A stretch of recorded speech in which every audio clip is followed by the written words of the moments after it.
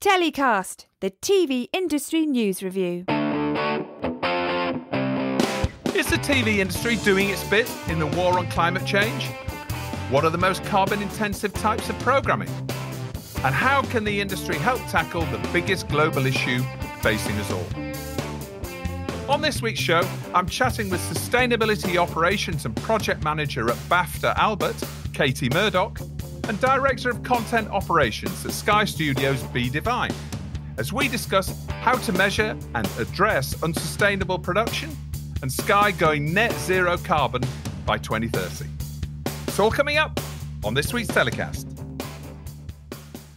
In the past year or so on TellyCast, we've covered off a lot of issues to do with the fast-evolving content industry and how businesses are getting through and in some cases benefiting from the COVID crisis. But one subject that we haven't yet touched on, and one that's bigger than all of that, and indeed seeks to address the existential threat we're all facing, is climate change and the issue of sustainability in TV production. And it's something that I've been meaning to cover on the show for quite a while, and I'm delighted to discuss this and what the content industry is doing and what more can be and should be done. Is Sustainability Operations and Project Manager at BAFTA Albert, Katy Murdoch, and Director of Content Operations at Sky Studios, Devine. Welcome to TellyCast, Katy and B. Thank you very much. Thank you, Justin. Great to have you on the show. Thank you for sparing some time to talk about this really important issue. Katy, starting with you, can you tell us about the Albert standard? Because this is something that I've been aware of that BAFTA has been championing, and a number of producers that I've come across and worked with in the past have been working with the Albert standard, but perhaps not all of them. So can you tell us a little bit about the Albert standard, what it is and how it came about? Yeah, sure. First off, though, I'm really pleased that you headlined this as being a huge crisis, because amongst COVID, the climate crisis is indeed the biggest threat to humanity we're facing at the moment. And while it might seem like we've got more pressing issues at times, particularly in our industry under COVID, the climate crisis is looming unless we do something about it. So Albert was formed a decade ago, actually started at Edinburgh Festival in 2011. So we, as you say, are hosted by BAFTA. That means they give us all the good stuff like HR provision and IT and look after us, nurture us. But we're an industry-funded project, and we are the industry project for sustainable production. We have a very much two-pronged approach. We started as a carbon calculator tool, which allows productions to work out the greenhouse gas emissions associated with making their productions. And of course, measuring is the first step to managing. So that was very much sort of first steps, and it's still a crucial first steps for production on this journey. But we have two main aims now at Albert, formed over the last decade.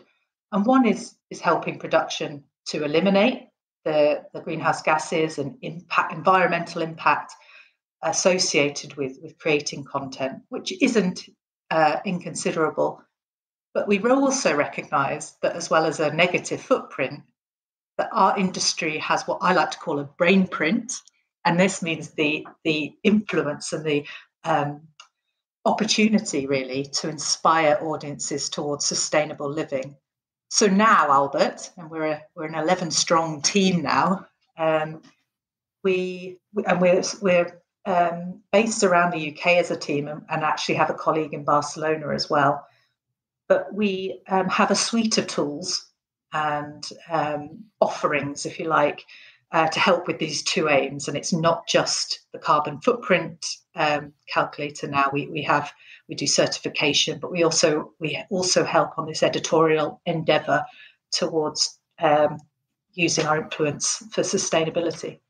That's really, really clear in terms of the two areas that you work in, and obviously everybody's familiar with the impact that some of the programming that we've seen. So David Attenborough obviously comes to mind to begin with as programming that can really affect change. But when it comes to the production of those shows, some people have said in the past that to produce some amazing natural history programming, it means that you've got to fly crews, or pre-COVID, had to flown crews from all over the world to Borneo, let's say, to cover off some incredible footage and natural history footage. But the actual impact that that's had on, from a carbon perspective, has been, probably the most damaging, if you like, of any kind of programming. But so it's obviously, there's a just juxtaposition there. What's the impact that TV production has on carbon emissions? I mean, can it be broken down? Can we quantify it alongside other industries in terms of how damaging it is? Yeah, absolutely. So that's what carbon footprinting does. It's that first step, as I said, in our management process. But Albert gathers carbon footprinting data from thousands of productions in the UK, but also increasingly internationally every single year. This allows us to aggregate data and run reports and all the juicy stuff.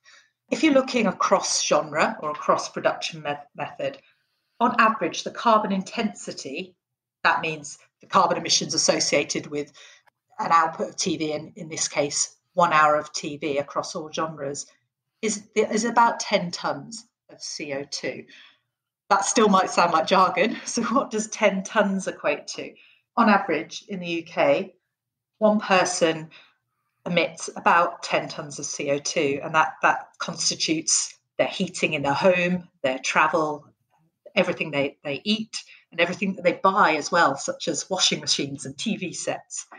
So 1 hour of TV in the UK is equivalent to one person living in the UK for a year. Wow. That sounds like a lot to me. I mean, it's difficult to quantify, I suppose, when you put it like that. But, 1 hour of TV equals 10 tons of carbon emissions. Yeah, it now there's nuances there, as you pointed out. There's different genres come with different impacts and indeed different production methods.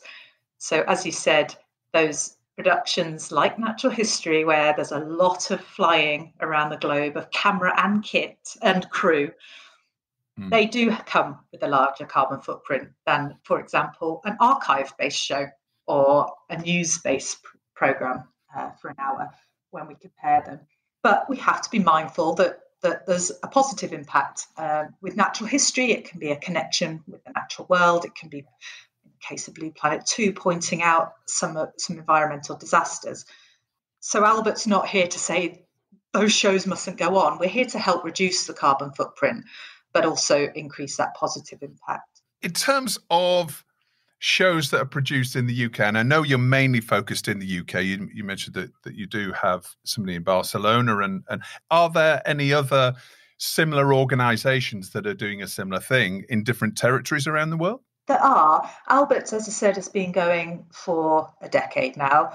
We have a team of employees and we're kindly hosted by BAFTA, but there is a Sustainable Production Alliance in America that works predominantly just with the studios, but we work with our partners across the pond. We're certainly not in a competitive space here. It's all about sharing knowledge and working together, really, on this endeavour. Yeah, it's obviously a fantastic movement, and I do know, as I say, a number of businesses that I've worked with in the past are Albert compliant, if you like. What percentage of shows produced in the UK currently are Albert compliant? Do you have those sort of figures? It's a hard figure to come by, actually, without us going to every single broadcast member of ours to work out how many commissions they had in the year. But we're funded by industry. Sitting on Albert's directorate, that means that those members responsible for shaping our strategy are major UK broadcasters, including Sky, Discovery, Netflix, Apple UK, BBC, Channel 4, ITV, UK TV, and I've no doubt missed one, BT Sport as well. And these members fund us and have also, the majority of whom have set mandatory certification requirements. So that means their productions and commissions must get Albert certified. So we are quite confident that in terms of UK broadcast industry, we're capturing a lot of production. Now, of course, there's productions that are outside of major UK broadcasters, such as a lot of short film content. And they're the members and productions that we find it a bit trickier to reach. They have even more freelancers. So we're certainly working on a strategy to capture them as well. Okay. And so there is a quota in place, essentially, when it comes to broadcasters that are part of your organisation. So they demand certain standards of their suppliers as well. That's how we work. Yeah, that's our stick, if you like. Yeah. Okay.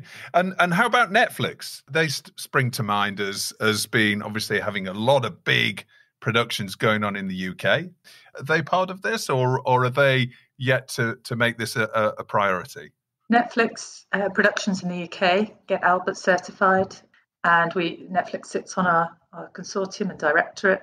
They're obviously doing quite a lot of work on their own internal net zero strategy, as well as production strategy for sustainability, but also, of course, looking at streaming emissions as well, which is of particular pertinence to them as well as part of our industry's carbon footprint.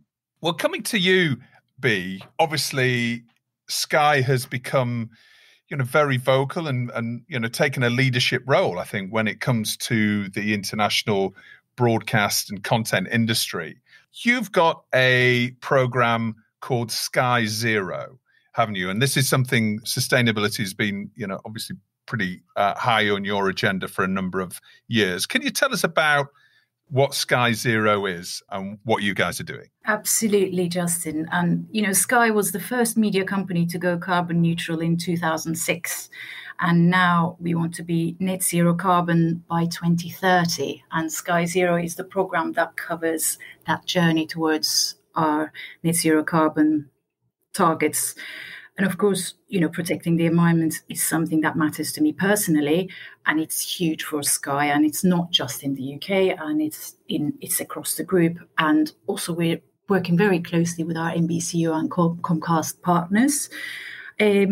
Within production, we work very closely with Katy and the Albert team, of course, and all our Sky originals in the UK do require Albert certification. So we made this mandatory. And of course, working with Albert, we're expecting carbon neutral outcome for all titles.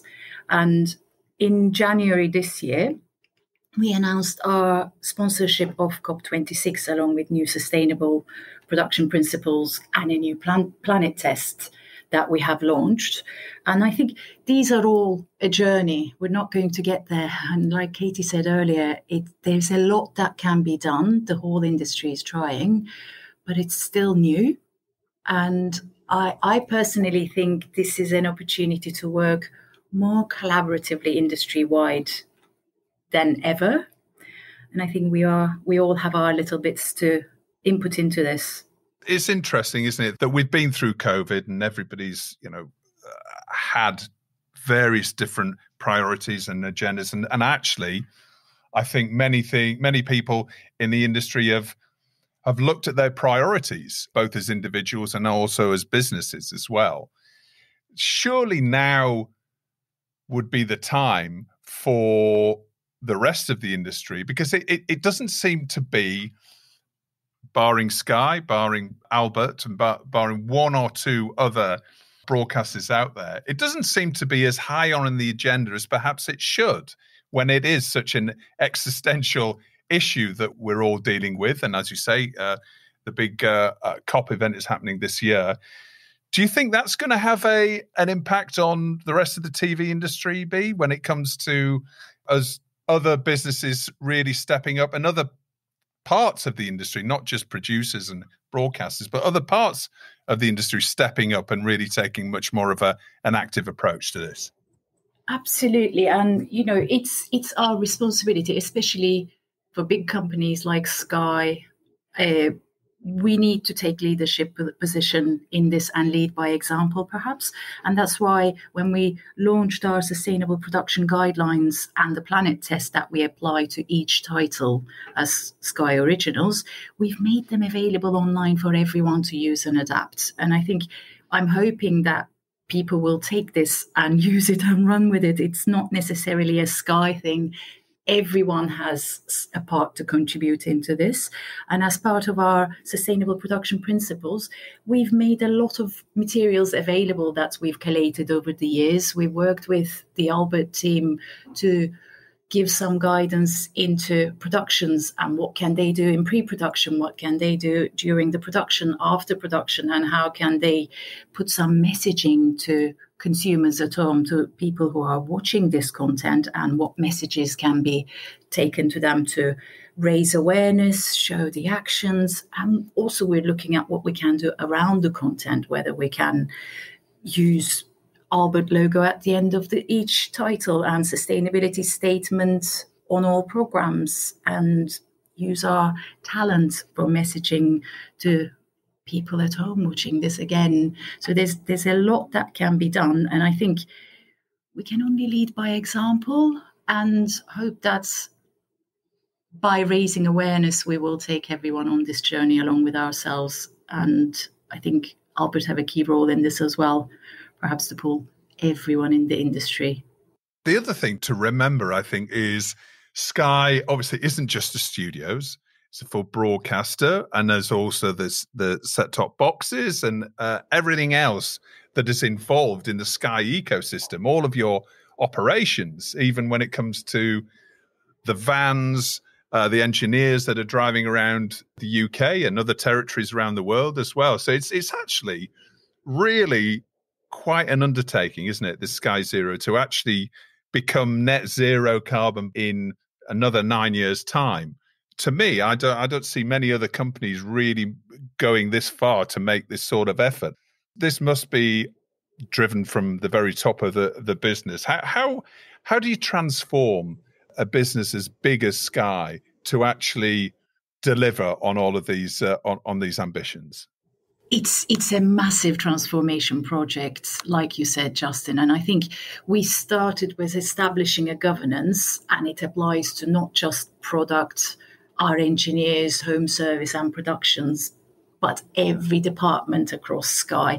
And I think our initial approach to this was to understand the footprint and reach of every area, look at how we, what are the key value drivers across every business area, and also how can we track the metrics and do a forecast. We are now in that 2030 detailed planning phase in terms of what we have to do each year to get to that zero targets. And of course, it's not a quick fix. It's definitely not a quick fix. And everyone have big targets at Sky. But I think we kind of encourage and engage each other, because I think Sky is a very ambitious company. I think we all thrive off that drive from each other. If one department is saying, oh, we've got plans, we may reach that sooner, the other departments are following from behind saying, oh, okay, we need to better them. And I think that ambition, I think, is fantastic. And I think we are all in this together. And it's a global crisis. It's not necessarily just reaching a business target. So I think, it's not just our businesses, it's our children and it's our future at the end of the day. Yeah. Well, it's a shared goal, isn't it? Absolutely. Absolutely. Yeah. One thing that I see every morning when I, speaking for myself, I'm afraid I drive a diesel car still. I wish I could buy an electric car, but the infrastructure is not there. But that's a whole different conversation. But I'm based at Elstree Studios in Boreham Wood, just north of London. And I'm seeing every day at the moment the most enormous construction project going on to create the new Sky Studios complex. It's a very impressive construction site at the moment. How many stages? Can you tell us a little bit about that and that project? Because in its own right, creating something from scratch that is going to be sustainable is again another challenge. Absolutely. It's a very, very exciting project, Justin. And I think it's, along with all our other bold commitments, of course, Sky Studios Elstree is going to be the home to accommodate all our production needs, not just for Sky, but also NBCU and wider industry where there's availability. And our ambition here is to build the world's most sustainable film and TV production studios when it opens next year. So on the site, we've got 13 stages, a couple of warehouses and multiple production office buildings. To sort of put that in context, it's the size of 17 football pitches. So it's a big space. And we've got a good big piece of work that we're doing with Albert to create a studio's sustainability scorecard. And I think with that, we want to get all the studios and stages globally to have a way to measure, track in multiple areas, because on site we will be using solar energy wherever possible. We'll generate approximately 20% of our energy and store this in large batteries rather than relying on traditional generators. And for everything else, we'll use renewable electricity. And for all our logistics vehicles, we'll use electric vehicles, and we'll use only LED lighting where possible, of course, and we will encourage that all the time. And we will be harvesting rainwater on site, and of course we will ban single-use plastics on our operations. We're looking deeply into waste management, and we are also trying to be creative with how we are working on our individual productions to see whether we can reuse sets rather than building from scratch every time, and create a whole asset management system to perhaps repurpose what we have across Sky and NBCU productions. I think this is a whole big beast ahead of us, but it's a big ambition, and we are very, very excited about it. Justin, you're right to bring up the studios, though, because there's only so much production can do without the infrastructure to support. And the studio scorecard that we're working on with Sky and Sony and others is all about transparency, really, and this collaborative learning from each other, because you can't be perfect in this space, because sometimes the technology doesn't exist. Like you were saying, you're yet to buy an electric vehicle because perhaps charging stations aren't in place, perhaps it's too cost prohibitive at the moment.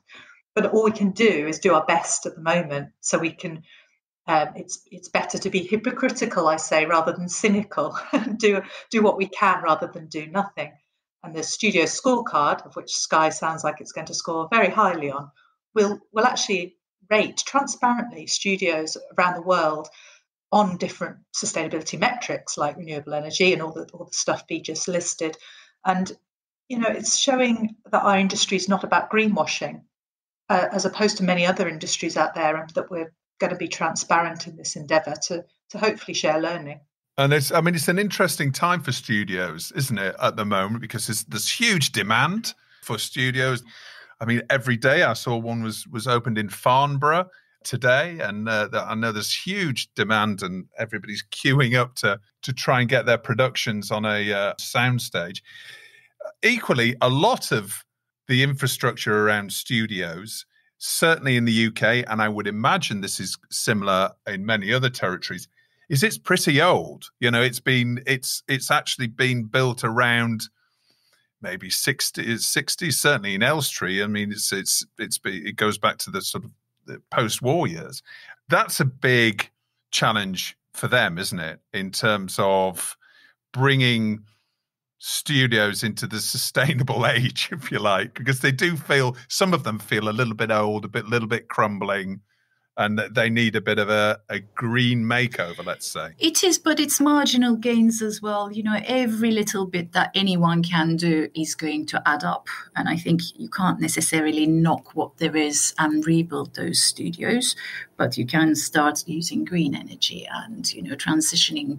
And like our 2030 plan at Sky, I think it's every business's responsibility to put a plan in place and perhaps work slowly over the years. It's not going to happen overnight.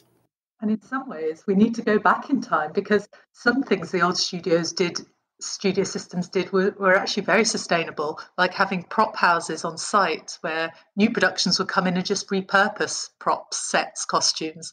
And going back to that circular way of producing is actually what we need in some cases. Well, maybe the efforts that many producers and many in the content industry have been forced to go through during the COVID crisis and within various guidelines, it just shows you what can actually be achieved when you've got your back against the wall and you have to comply with certain rulings. Maybe that's the way forward to actually speed up the more sustainable production. But I mean, we've been talking about production, and obviously the content industry is much bigger than that, isn't it? What about the other areas of the content industry, Katy? That I mean, Albert is purely concerned with producing programming, but what about things like events, publishing, distribution industry? What about all of these areas? Because they've all got their own role to play as well, haven't they? They have. They all come with a footprint for sure, and that's where Sky setting ambitious net zero targets is so crucial, because it encapsulates all parts of the supply chain up and down. There's a great project at the moment with the Carbon Trust in connection with Bristol University, who are looking at streaming emissions. And actually, they've just released a paper this week that shows it's actually about the device that you view content through is actually more important in terms of the carbon footprint than the transmission and distribution areas. So watching content through a tablet is actually better, even if it's streamed, than watching through a big all singing or dancing LCD set-top box. So there are other organisations who are looking at different parts of the chain. I guess this past year has given us all a pause for thought on how we can help reduce the impact on the environment, because we used to go to a lot of events such as MIPCOM and some industry conferences, etc., flying globally. And we didn't have to go to any of those, and they have mostly taken place, and there's been no need to distribute the printed material for these. And in fact, at last MIPCOM, Jane Millichip, who's our Chief Content Officer, she urged the industry to ban plastics and corporate tat in all these events and markets. And I guess we were able to attend more events more efficiently. I think I have been globally involved on so many more partnerships, discussions, meetings, events, etc., and worked so much more effective over the last year with COVID. And I'm hoping we all maintain this going forward. We don't necessarily need to all travel. And you can see so many more people in a small screen at your own home. Yeah, absolutely. I mean, that is something that I've mentioned a few times on the show before, is that about 3-4 years ago, you could meet some distribution execs who were literally hopping from one event to another, almost all around the year. Just the number of air miles, and everything that's involved with that, to these events that we're using non-sustainable materials. So it really does sort of lay it bare. And hopefully, as you say, now we're maybe concentrated. Our minds are maybe a little bit concentrated to being more sustainable when we actually come out of this, and we can all start to go to these events again, and the industry starts to adapt to this new normal.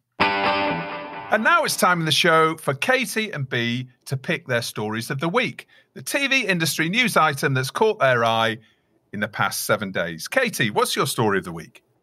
Well, Justin, mine is Jeremy Clarkson's new farming show on Amazon Prime. And I never thought I'd be saying this, but the reason I've picked this is because Jeremy Clarkson it's been important, let's say, in car culture in the UK, and was a climate skeptic, even outright denier a number of years ago.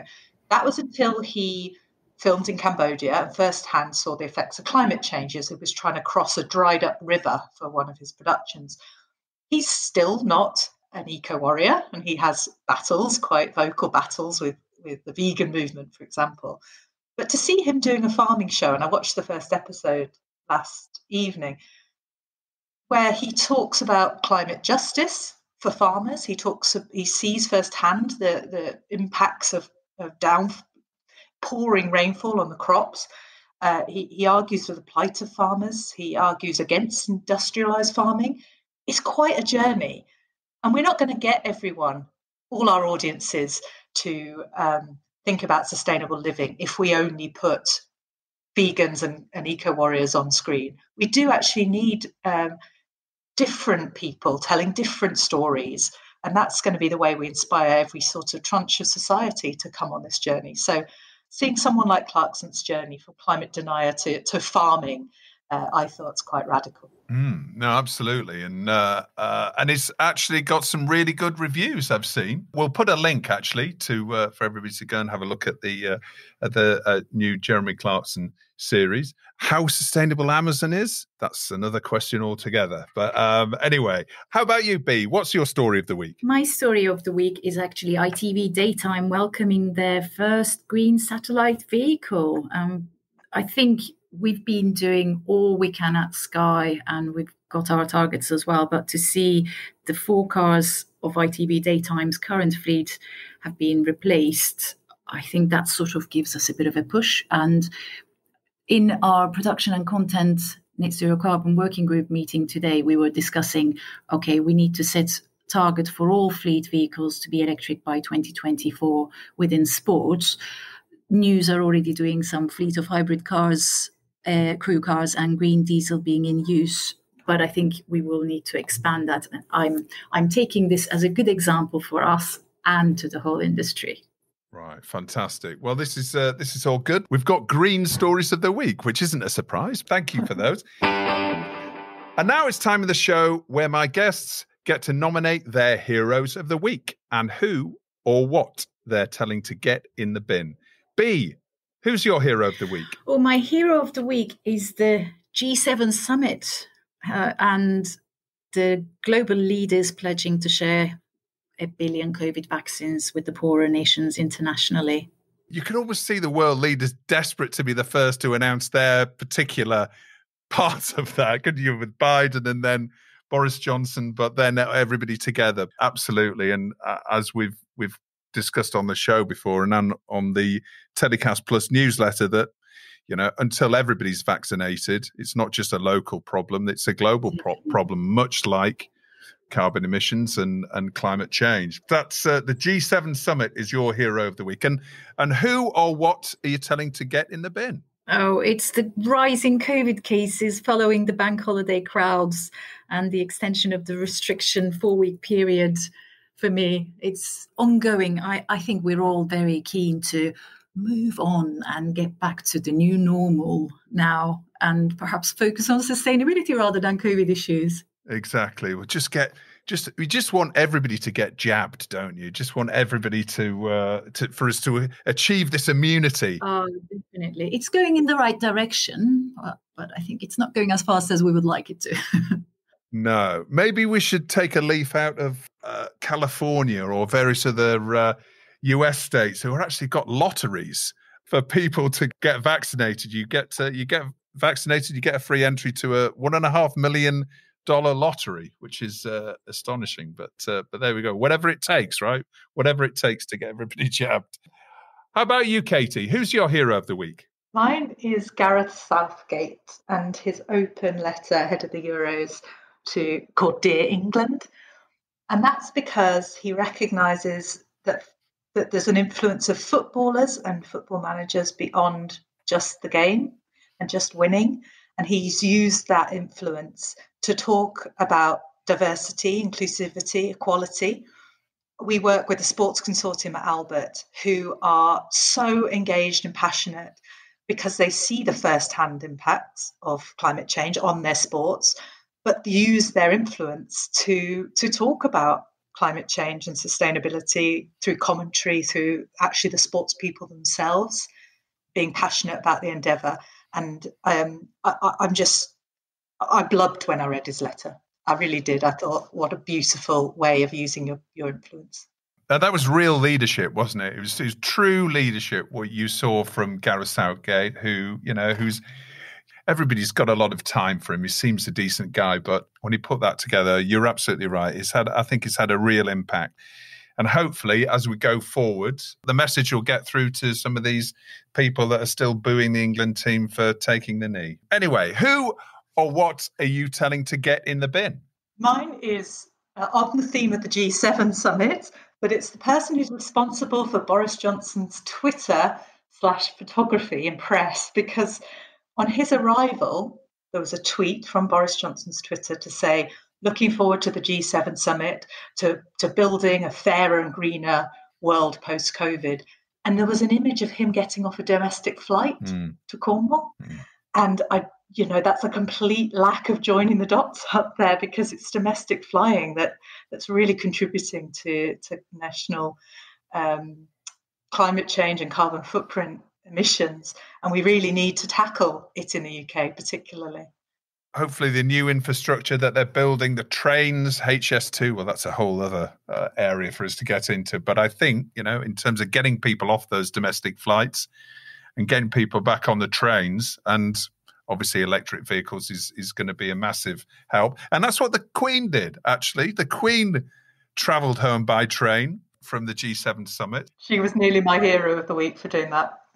Good for her. Maybe Boris can take a leaf out of her book. Katy B, thank you so much for coming on the show. Really enjoyed discussing this with you. I mean, it's a huge subject. We could talk about it for a lot longer, and there's lots of other areas that I've probably not even mentioned that are worthy of much more discussion when it comes to climate control and basically the efforts that we all need to go to. But really fascinating to hear about the content industry, what Sky's doing, what Albert's doing. And we'll put some links to various pages on your websites that people can go to and check out more information about how to be more sustainable when it comes to production. So thanks very much for coming on the show. Thank you so much. Pleasure. Well, that's about it for another week's show. As always, thanks for listening. Don't forget to rate and subscribe to TellyCast and share it with friends and colleagues. And a quick reminder to sign up for our free newsletter called TellyCast Plus. It's packed with interesting TV industry stories of the week you may have missed, downloadable reports and surveys, and exclusive insight and opinion. And it's all completely free. Just visit our website to sign up at telecast-podcast.com. That's telecast-podcast.com. And you can also follow us on Instagram, LinkedIn, and Twitter. TellyCast was edited by Ian Chambers and recorded in London. Until next Thursday, as always, stay safe.